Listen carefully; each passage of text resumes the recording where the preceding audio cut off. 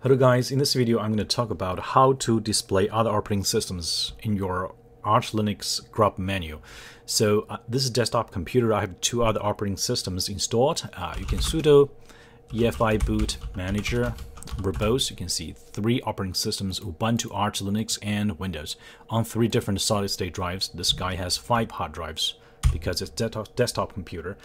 So by default, Arch Linux disables OS Prober, so you will not be able to see any other operating systems installed to your grub menu. To enable that, you need to edit a single configuration file, sudo vim or whatever editor you want to use, etc. default grub. So this is the file you need to edit. Just add a single line of code. Grub disable OS Prober equals false. So everything actually is on the Arch installation wiki, but it's a lot of text, so it's on the grub of the wiki page. Yeah, grub disable OS Prober false. Once you have done that, you're done.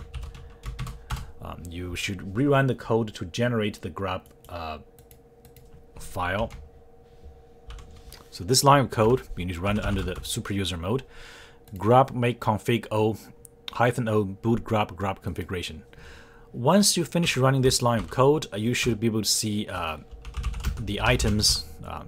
It's boot grub cfg config.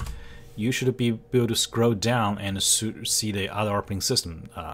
So this is Windows, this is Ubuntu. Yeah, you should be able to see them without changing the configuration to enable OS Prober. The OS Prober will not run, and you will not have these items under your configuration file. Also, make sure you have the timeout value. Scroll up, set timeout. I set it 25 seconds. So the menus are displayed for 25 seconds before they time out, and choose the default operating system.